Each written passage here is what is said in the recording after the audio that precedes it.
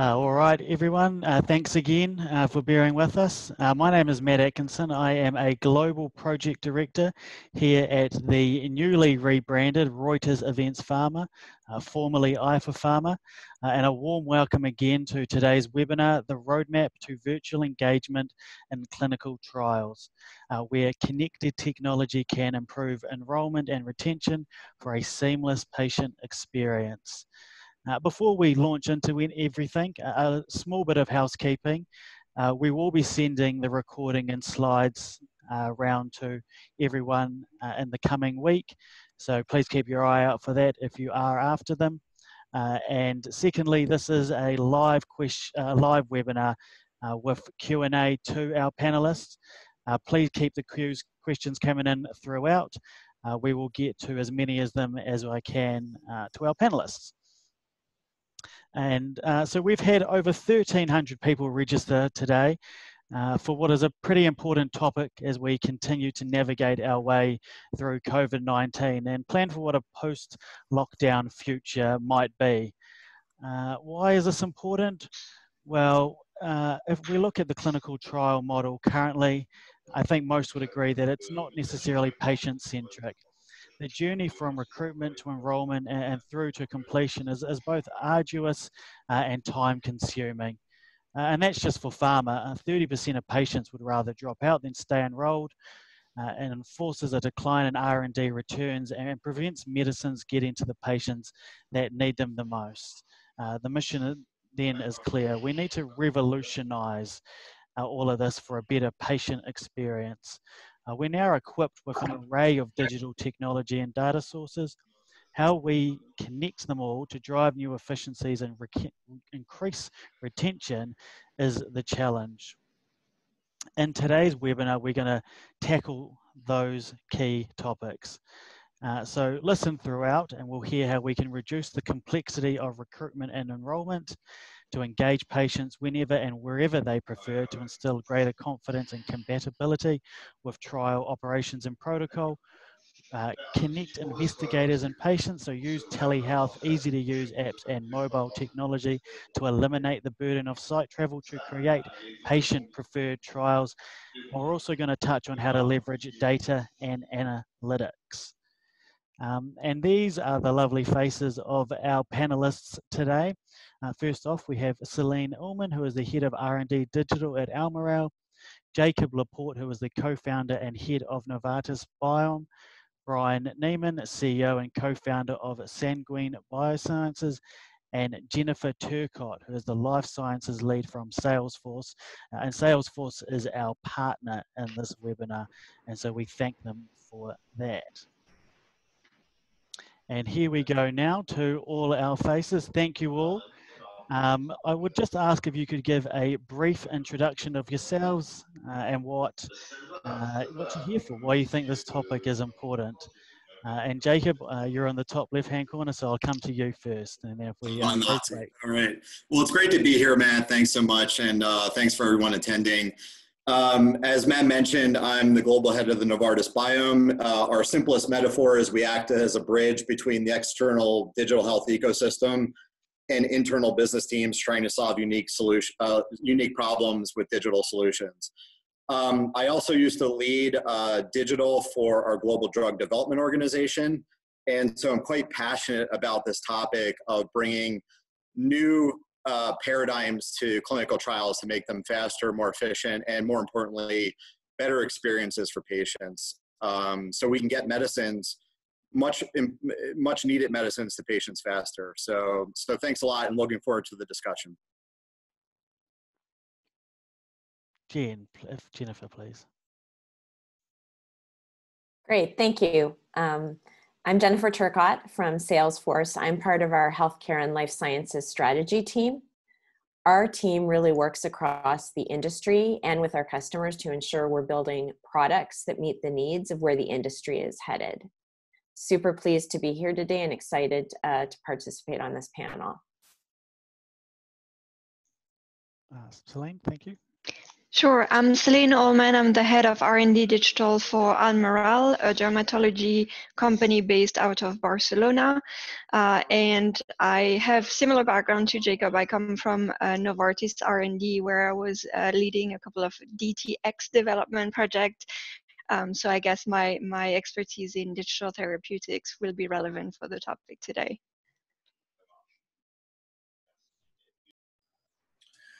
Thank you for having me. My name is Brian Neiman, a co-founder and CEO of Sanguine. And what we're doing at the company is helping helping empower patients to accelerate research for their condition.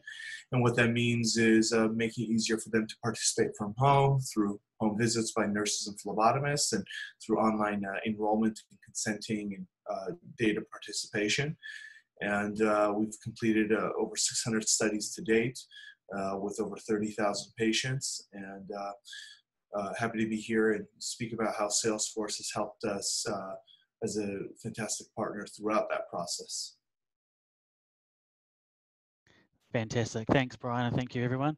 We are now going to have a presentation from Jennifer, and I shall hand it back over to you, Jennifer.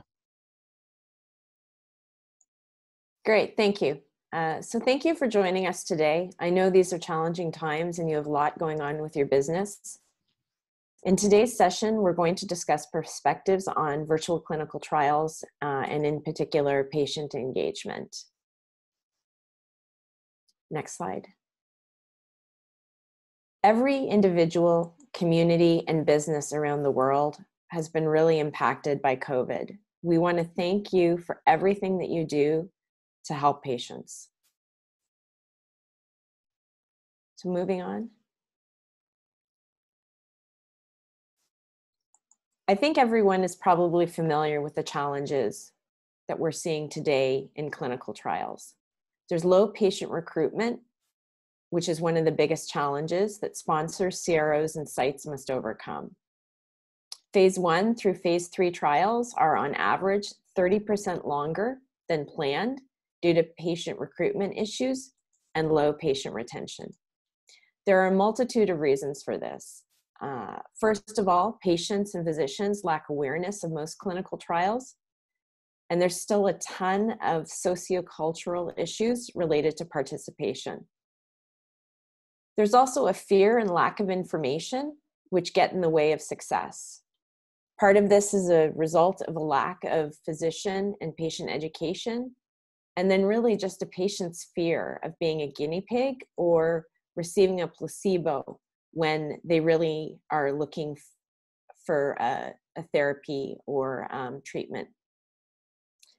Lastly, I think we're really seeing with the new advent of specialized therapies, probably the largest barrier is related to complexity of clinical protocols and the inclusion and exclusion criteria.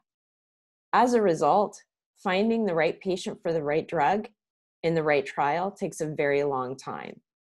It's like trying to find a needle in a haystack. We recognize, though, increasing enrollment and retention rates is paramount for the future of clinical trials and for healthcare advancements. We have to find a way to improve our current approach, as it's not sustainable. Next slide, Matt. Thanks. One thing we know is that pharma leaders are under tremendous pressure to explore decentralized trials, and many are using new technology approaches to provide differentiated virtual support and engagement for those participants in these trials. And even those companies that have made investments in technology and virtual capabilities are looking for further guidance on how to extend these investments to meet the future needs. Particularly, I think the areas of data sharing and integration to extract key insights from trial data faster is a huge area of focus. The solutions that exist today might be digital, but many are fragmented, not integrated. And there are a growing number of management and compliance challenges of running increasingly complex programs and trials across new markets and in different languages. Understandably, pharma is seeking smart solutions to these challenges. So as we look across the continuum of virtual capabilities, there are many ways to support sites and patients and engage with trial participants digitally. In this diagram, there's 3 dimensions to consider when assessing virtualization, including burden on the patient, caregiver or site, physical movement of the patient, and support and digital engagement.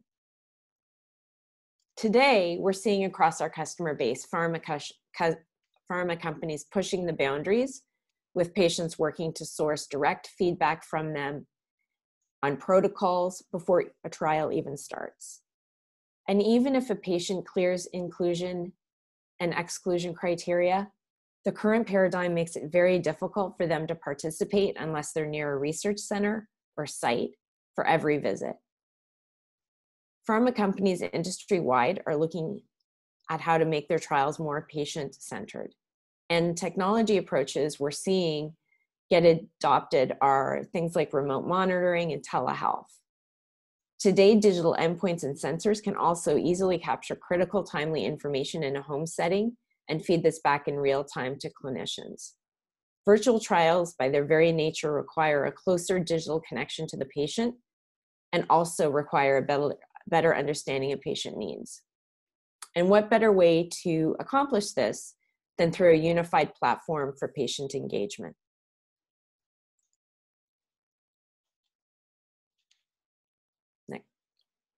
Salesforce provides a patient engagement platform that allows sponsors and sites to provide a consistent experience across all of the trial sites while ensuring each patient's preferences are taken into account.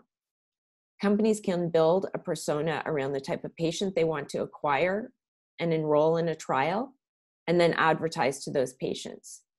This essentially provides the ability to find unknown patients and convert them to known patients by providing personalized content. This can really speed recruitment. Then during enrollment, the right content is provided that will resonate with each one of those patients, with lots of education and information provided to them along the way. Patients can be provided with tools and mobile apps to help with appointment scheduling, reminders, medication adherence, and more. And one important aspect is also to measure the success of this type of engagement approach throughout the trial and be able to adjust as necessary. And use of predictive insights are possible to really inform the trial on which patients might be at risk of dropping out or which sites are expected to enroll fastest. Salesforce provides a single global platform to meet your needs no matter where you are in your virtual clinical trial journey.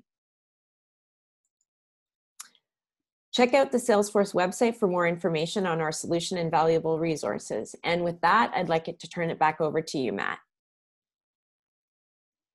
Thanks, Jennifer. Awesome.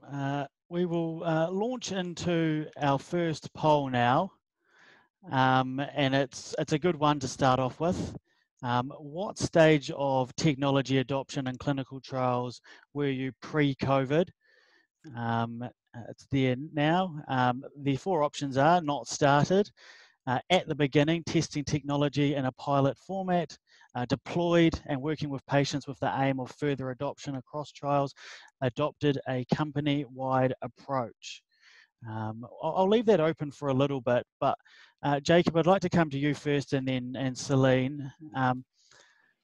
I'd like to hear where you guys are. Where are you in this sort of journey or roadmap, as it might be? And right now, what are the sort of key strategic goals for its purposes in your companies? So if I were to take a step back, I'd say, of course, getting to a future paradigm for clinical trials is a first and foremost a strategic goal of ours. And for quite some time, we've been exploring this space and creating new approaches, frankly, also with partners. So we're quite focused on this. I think we've learned a lot. I think we had some of the, we've rolled out some of the newer kind of paradigms very quickly. And I think now we're looking at how do we scale these approaches across trials, which is not an easy task whatsoever, right? So I think that that's where we're at in our journey, and when we definitely share back learnings to the community, because we think that really needs to come together and start on to similar infrastructure, similar standards that will allow for greater scale to occur much more quickly. Yeah, and at Almiral, we've started our journey at a different time point as Novartis. We've formed a digital team of about 15 people about a year ago. So we had time to really onboard and start the journey before COVID hit, which means that we had very good, basics in place at that point. But I think the situation also revealed, the need for a broader ecosystem to be put in place to fully digitalize an end-to-end organization like Almiral. Mm-hmm. Thanks. All right, I am going to end polling now and share the results. You should see those up on your screen. At the top of the pile was at the beginning, testing technology in a pilot format, 38%, not started at 28%, deployed technology at 25%, and a few leading the way who have adopted a company-wide approach at 10%. Brian, you obviously work across a few different companies. Does those results surprise you? What are your thoughts? You're on mute as well. Yeah, I thought you were about to ask where we were, but now I think. Take it on at the end if you could, please. Yeah, what I think.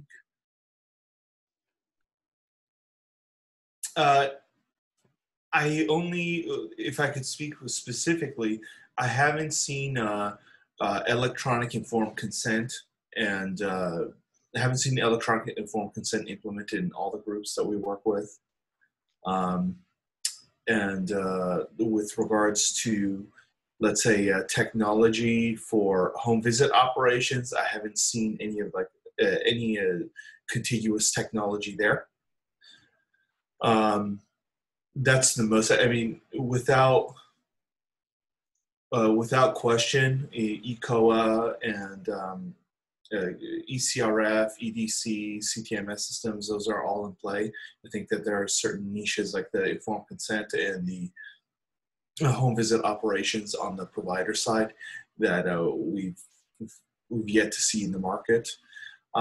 I'd say from what I've seen on the procurement side, as it relates to the large pharmaceutical companies, I think the audit process for new technologies, I think that with the world we live in now, we really need to rethink how that technology procurement and audit and evaluation process has been done in the past for future purposes.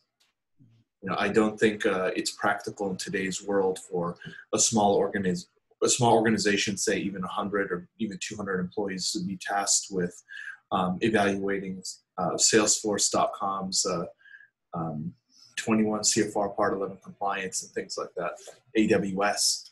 So I think that process has been holding it up.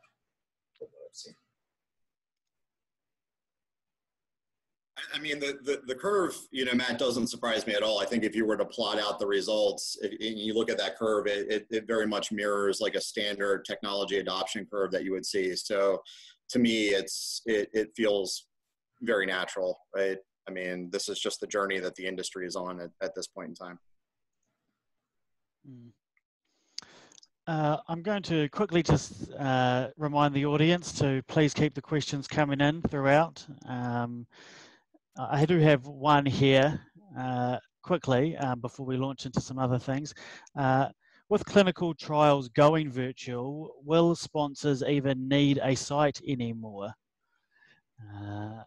Celine, I might come to you. Jen, I Sure. would love to get your thoughts. Happy to share. I guess it really depends on the nature of the trial, right? There are some examination that you will not be able to skip and that will need to be done by a healthcare professional. Similarly to some of the procedures, if you imagine that the drug administered is a biologics, it's complicated for patients to self-inject the drug. So for some trials, I do believe that we will be able to get complete virtual trials, completely decentralized with full at-home monitoring and 0 site visits. But I do believe that certain conditions and certain, measurements taken during those visits will need to continue to happen.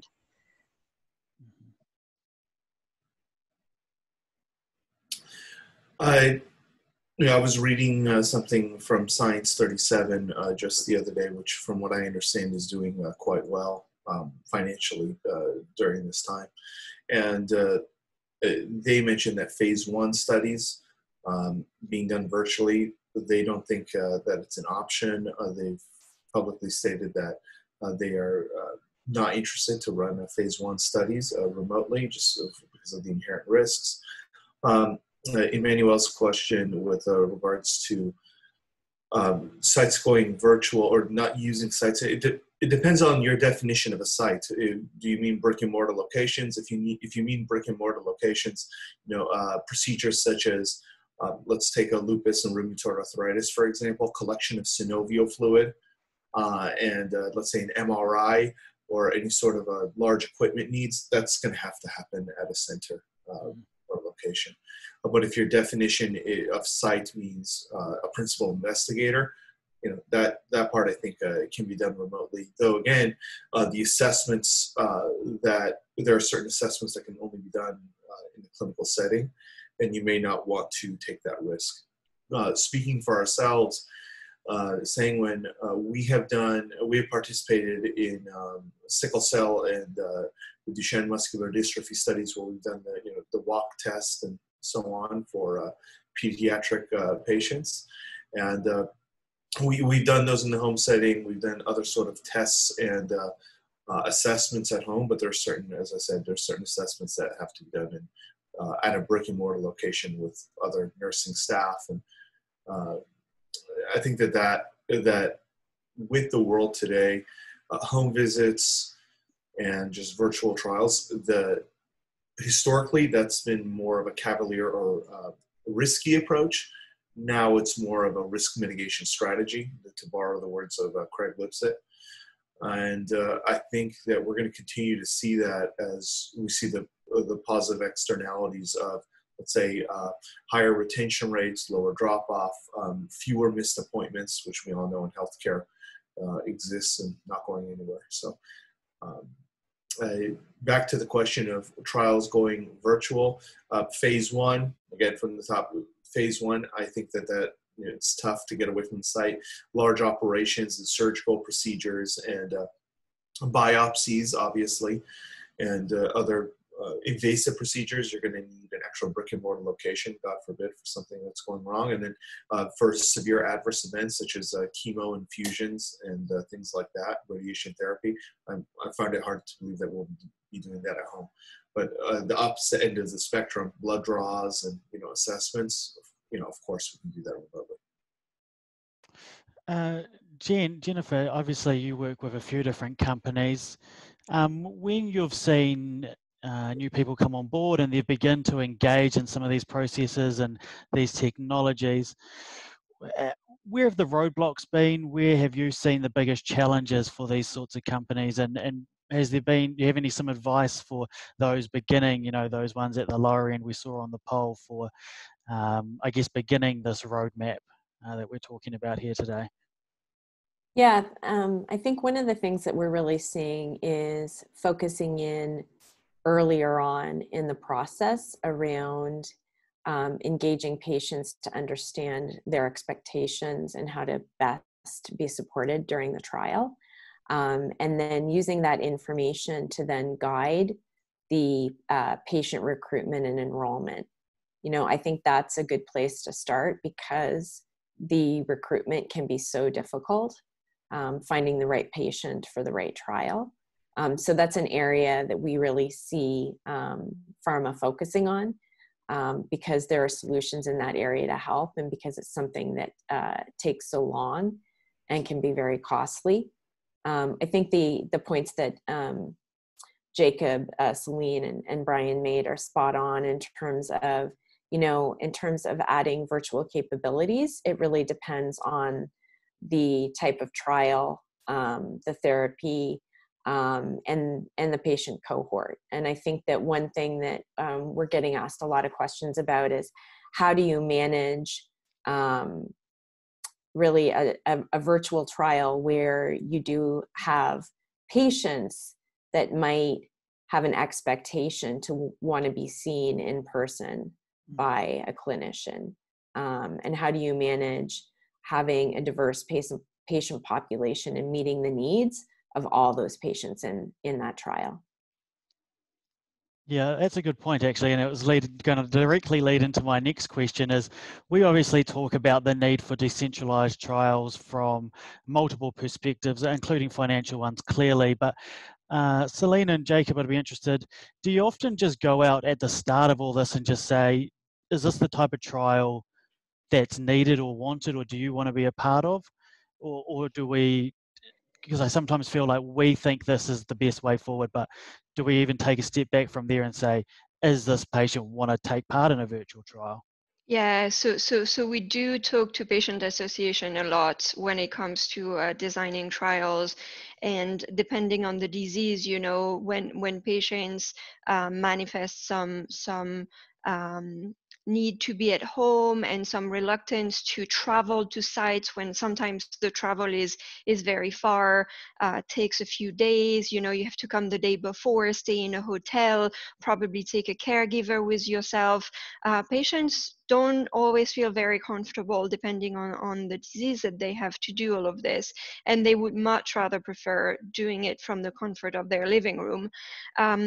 And so we do really review protocol synopsis with patient association before we make this type of decisions, to make sure that we are as patient friendly as possible. Yeah, it can't be overemphasized. Getting patient input up front is the key to doing anything well.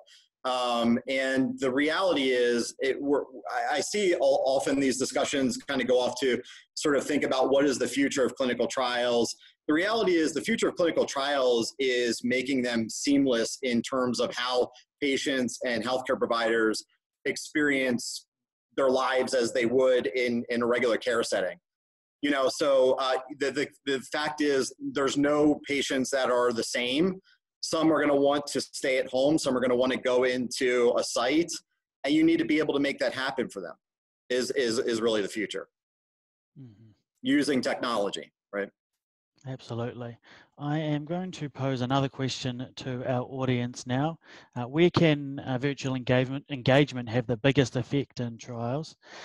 Increased enrolment, improved rates of retention, more dynamic protocols, and novel digital endpoints. I'll leave that open for a couple of minutes, and we'll keep going through some of these things. I will come to the audience now, and we'll get a couple of more questions. What are some typical reasons for participant drop-off, and how can we see these sorts of connected technologies fight that?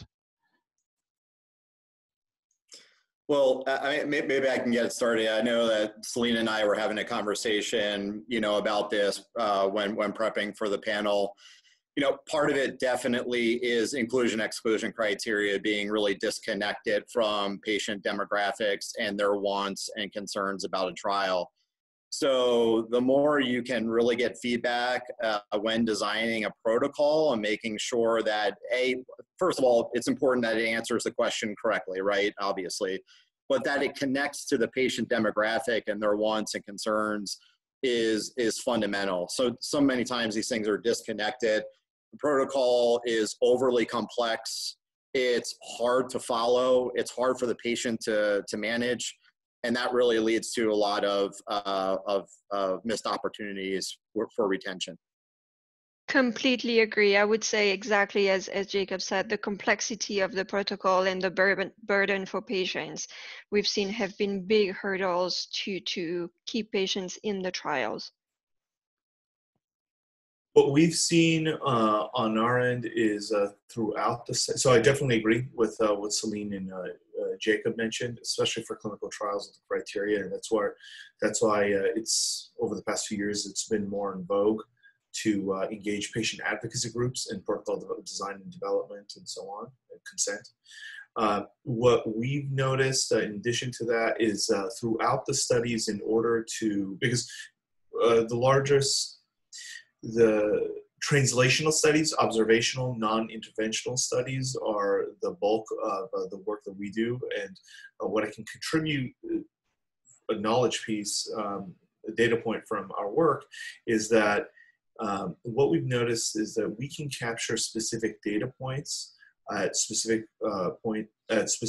time points due to increased patient engagement, even over the phone or via text or via email. So for example, within our community, over 30,000 patients that we engage with, about 50% are diagnosed with an autoimmune or inflammatory condition, so chronic conditions, so flares and gluten exposures and things like this. They will happen time to time. Pain crises with individuals diagnosed with sickle cell, and because of the way that we've established our model, which is each patient population or each individual participant has a patient advocate that they can call each time they have a flare or a pain crisis or anything like that, to report, hey, I'm having this event. If you would like to draw my blood, I'm available. And so we were, because of that direct-to-patient engagement, having a dedicated individual that they could speak to about research, we found that that's increased engagement, materially. I mean, we are seeing within those conditions that I just mentioned, we're seeing 90+% retention over a 3 to 4 year period of time. And how that's different from the site model. The site model, you have the clinicians that actually perform the operations and execute on the protocol, but there isn't an outside party or an objective party looking at the study and saying, okay, well, this is what you're going to learn. This is who's going to use the sample. This is how you're going to contribute to research. It's only going to be 100 milliliters, so 8 tablespoons, walking them through the study and helping enlighten and elucidate certain aspects of the research. I think as a third party, I think can be quite powerful, which is something that's missing from today's brick and mortar site model, which is based on clinicians and executives, clinicians and staff that are performing the study, not necessarily communicating the contribution and value. Thanks, Brian. I am going to end the polling now and share the results. They should be up on your screen again. Out front, significantly improved rates of retention, and then all at a similar place around that 17 for novel digital endpoints, 14% for more dynamic protocols, and 24% for increased enrolment. And I think if I was to pose it to you guys quickly, that all would have been your answer, or at least your thoughts on where the audience was going to go. Yeah, I mean, I think for right now, I think in the reality, as we kind of move towards the new future of clinical trials, I think you'll see a lot of improvement on all of these dimensions. They're not necessarily mutually exclusive, depending upon it depends upon the digital solution that you're implementing, but I think you'll see improvement along all those dimensions ultimately. Mm-hmm. All right, I have sorry, Brian, carry on. No, I was just going to say, what we're really excited about here is we haven't launched a mobile app for our patient community yet. Yes, I know it's very late. 30,000 users, which probably have our third version out by now. But with the Apple Health Kit and the electronic informed consent there, and being able to sign with your fingertip, and being able to pull in records from Epic and your MyChart and so on. I actually think that that's the biggest wave. The enrollment, but also pulling the health data from your site. So that bullet wasn't one of the options, but I sincerely believe that taking the FHIR file from your MyChart or Epic and so on, all the way to the institution actually doing the research, portability of medical data is actually going to be the biggest thing that we see. Again, bias. And to me, I think there's also a geographical difference. I think the audience based in the US might have responded slightly differently than the audience based in Europe, I think, because the capabilities are a little different. All right, guys, I have a couple of questions here from Fabian Astic around a digital twin of the patient. Do you think that a digital twin of the patient allowing to correlate the effect of the drug to its plasmatic concentration based on the individual characteristics, there we go, of the patient would be useful for phase 2 to 3 clinical trials? And if this digital twin comes as an app for the patient, reassuring him and showing him the effect, or him or her, of the effect on his body, on their body to increase adherence, would it lower the number of patients quitting a trial? Yeah, I mean, so I'm happy to hop in and kick it off. So I'm actually very passionate about this area. So in a way, patientless or humanless types of trials are probably some of the most patient-centric approaches you can imagine. So I think digital twins are sort of a phenomenon that's starting to happen across all industries. As we get more nuanced data on processes and systems, we can emulate them through different ways, different methodologies, and therefore test things in those models and not have to try it in the real world. So I think it's actually already being done, right? In some cases, right? You have the virtual control arms that have already been implemented in certain studies. So this is coming, but we need a lot better data to actually model humans off of, to get more digital twins more widespread. The problem, of course, is the data is not really complete, and it's very fragmented right now. So as things like what Brian was mentioning, as Apple pulls together these health records, we might see more of that happen over time. Yeah, I have to agree with Jacob. I think, it's a trend, it's very emerging, but there are a lot of spaces where we need more data to solidify the use of something that is more at the level of a gadget today, because we don't have all the data supporting, the systematic use of something like that. I want to touch on novel digital endpoints now. Can you guys, as you've seen specific examples where you've seen this technology really have a big impact on a study? And I'd also be interested to hear, how do you go about deriving a patient-centered digital endpoint, and does it vary from how you might go about that in a site versus a virtual setting? I can't answer the second portion of it, but the first point, I'd say that digital endpoints, if your definition of a digital endpoint is information that we can collect remotely by using a wearable or anything like that, the answer is that specifically within autoimmune conditions, or what I just mentioned with pain crises, or a flare or a gluten exposure, or anything like this, and as well as with the ability to take pictures of swollen joints or anything like that, and activity such as walking, as I just mentioned, like a 6-minute walk test, a level of activity relative to, let's say, flare events, location of where they traveled and where they were working. For example, about 4 years ago, we participated in a study with Mount Sinai the genetic environmental microbial study of Crohn's and colitis patients. And it was essentially a study of their obviously dietary habits and so on, but also took into consideration where the individuals lived and if the atmosphere of particulates in the atmosphere and the pollution or anything like that actually made a difference in flare events. And so I think that there are multiple conditions in which digital endpoints can be quite valuable, especially in conditions where the pathology at a molecular level has not yet been defined. What do I mean by that?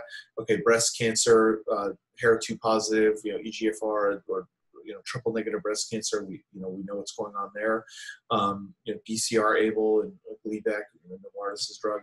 There's certain pathology at a molecular level which is completely defined. But then when you need more data in conditions such as RA or lupus or Crohn's and colitis, digital endpoints could be helpful in that assessment. And I'd say the same thing for patient-reported outcomes and surveys, because again, at a molecular level, there are certain conditions that we are yet to understand. So adding the digital component to the overall data set could be valuable.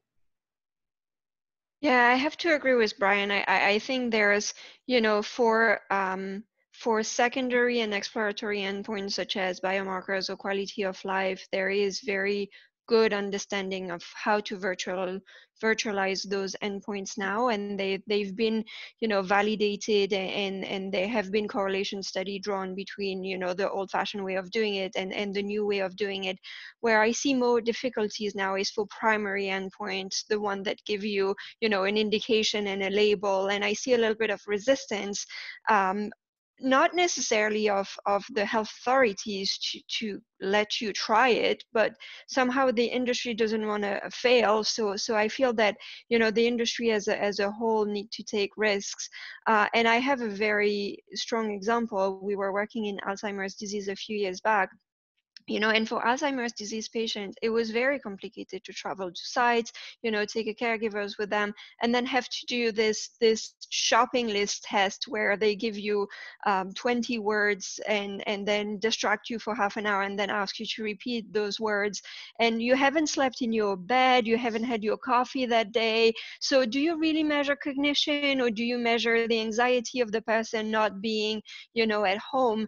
And so having very open discussion with the health authorities around topics like that, they were like, well, absolutely, you can digitalize this old-fashioned pen and paper test and have them look at the list on their iPad in their living room with their usual cup of coffee, and then have the list disappear and reappear 20 or 30 minutes later.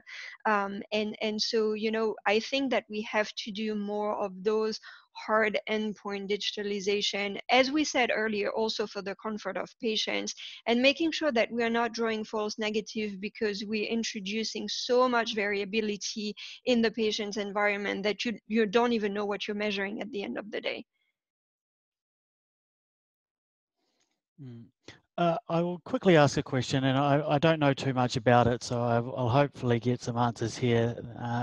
Are the regulations fit for purpose for those sorts of things that we're talking about today as we move forward?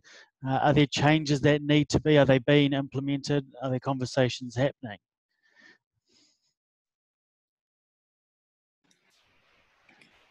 So are the regulations fit for purpose?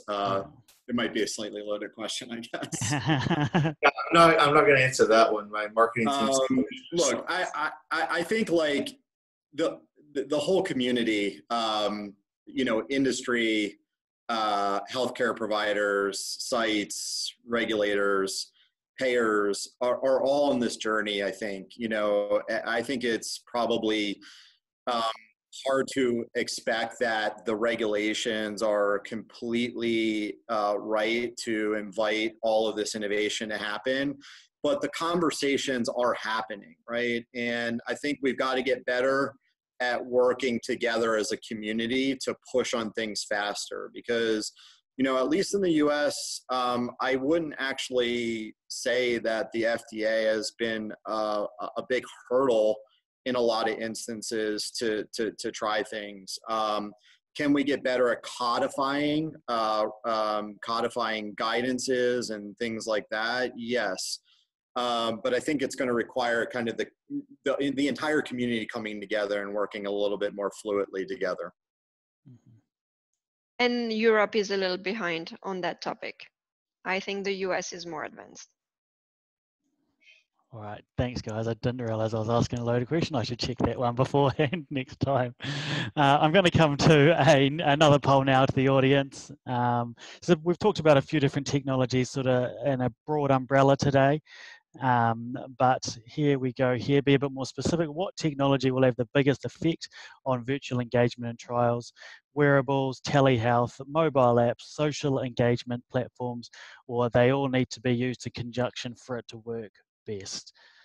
I'm going to let that one sit for a while.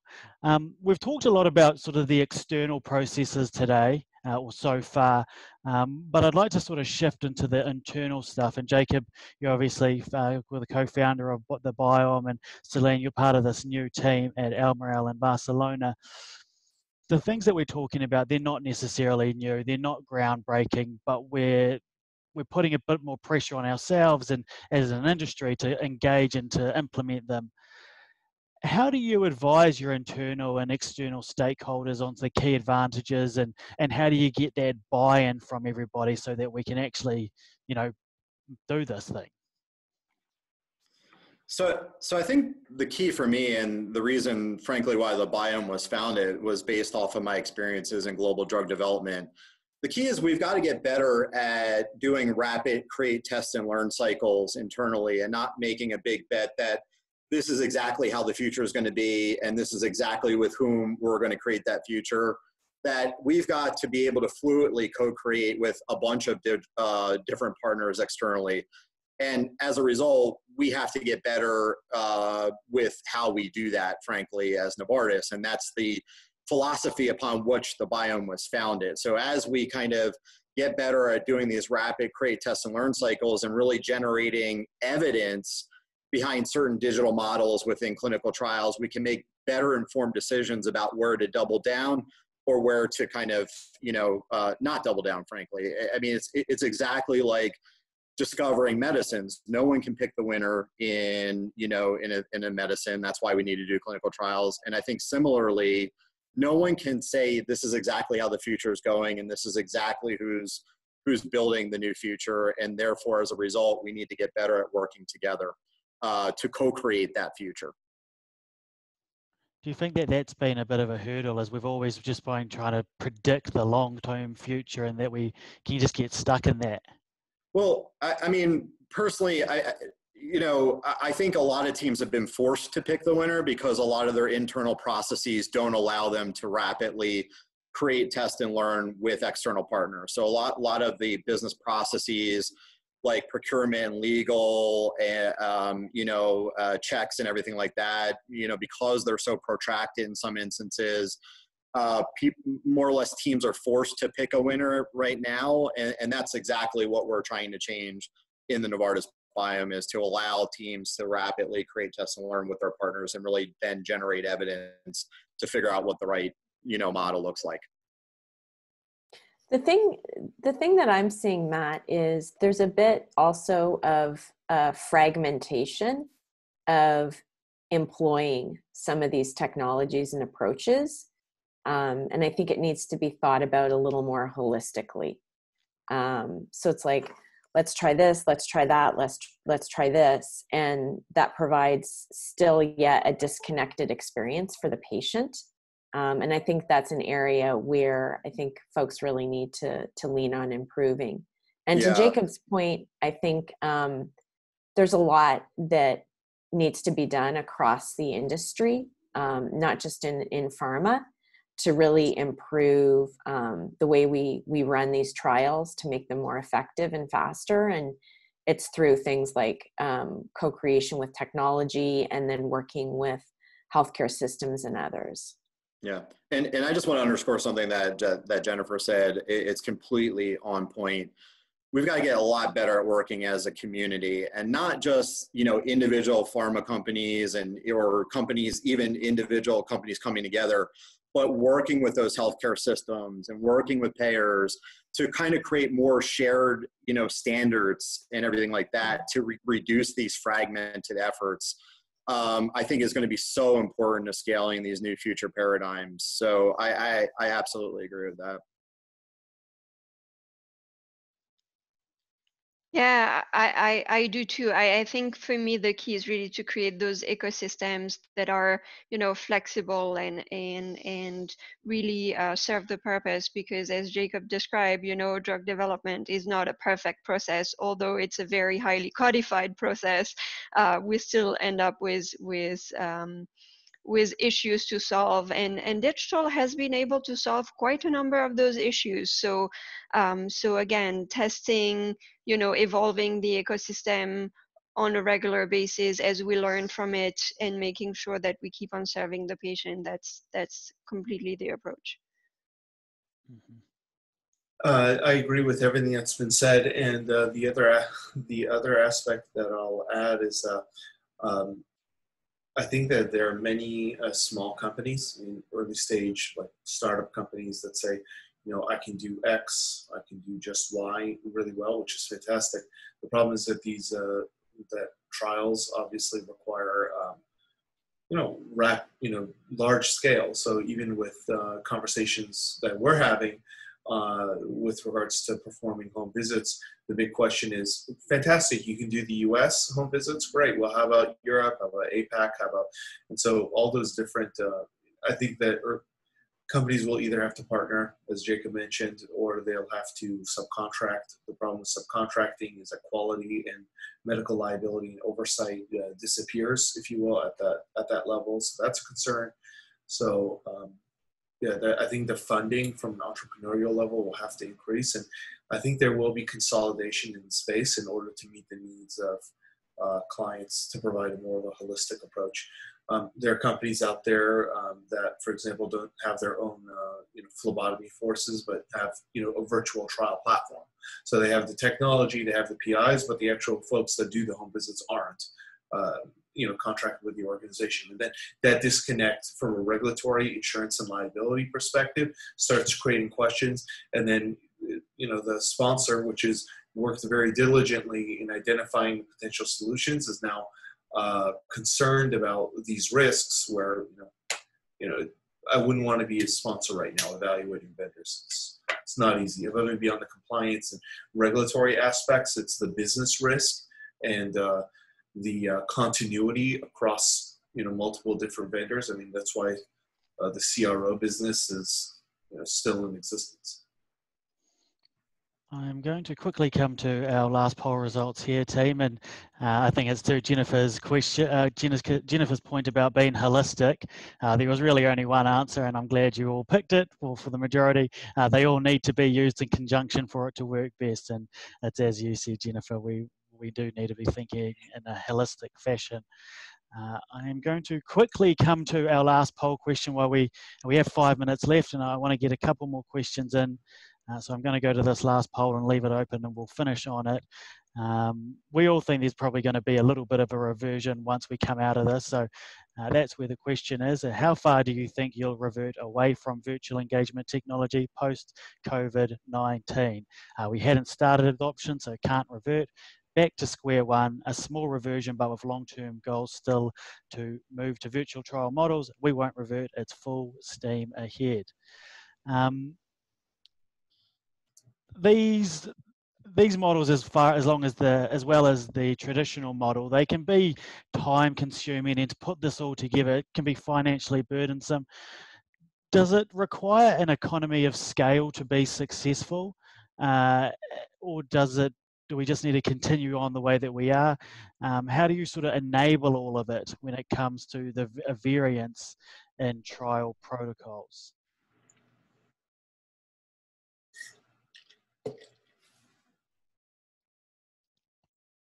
I mean, from my perspective, I think that one thing that you need to think about is an approach where there is capabilities that are required across all sites and meet the needs, the basic needs across regions. and then build on top of that.